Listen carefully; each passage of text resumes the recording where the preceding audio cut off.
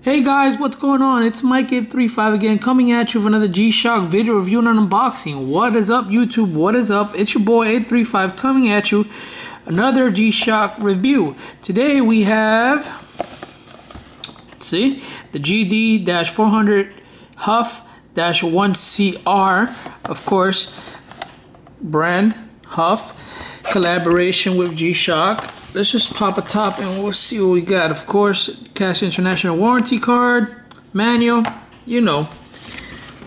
Huff, flip top box. Let's get this baby sorted off to the side. There we go. This is the tin can that the watch comes in, as you see here. It's pretty awesome. You have like that road cutouts, which is very interesting, and as you can see here, there's an H for Huff. It's really cool, in my opinion. I received this piece a while ago, but I haven't done as much video review and unboxing lately, but I've been getting back at it, so hopefully full steam ahead from here and back doing what I love. So without further ado, just pop a top, put this to the side, get rid of this awesome wrapping. Not really, but you know. And this is a piece right here, GD-400HUF for HUF-1. This piece retails in the United States for $190, as you see in front of you. It's the original tags from Casio. Very interesting design that this watch has. They start off with the GD-400, which is a real cool model, more leaning more towards the old vintage G-Shocks with the bull bars. Real nice, tough look. I have a few of these, and they're great. The bands are really nice quality, and I just really like the LED, as you see here. This one says Huff because it's a Huff collaboration. Huff and puff, Huff, Huff. Nah, not really. That's the details of the band. It has some cutouts. Man, every time I see this piece, I won't lie, I just think about a collector, a fellow collector by the name of DJ Fitzgerald.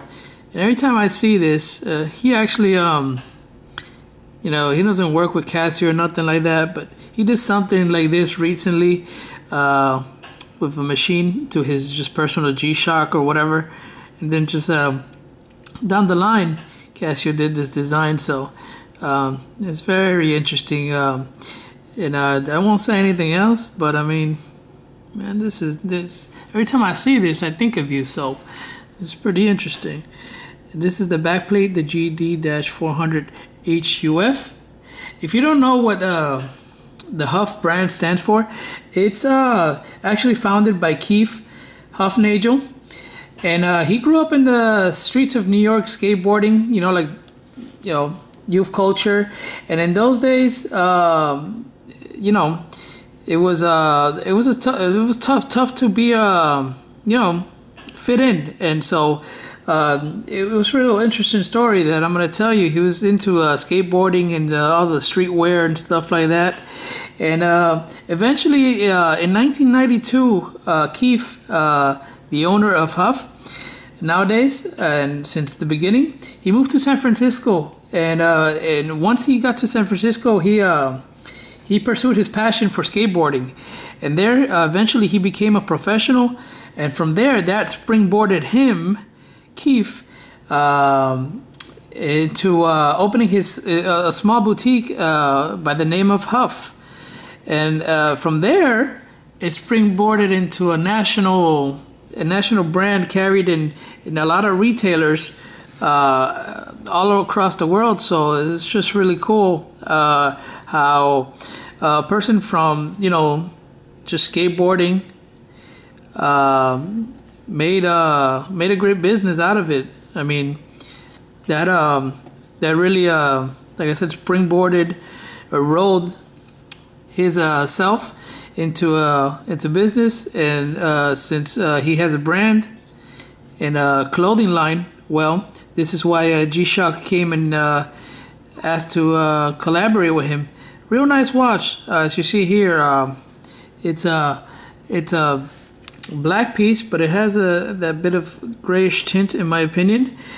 Let me zoom in here so you guys can see more of a detail on the watch.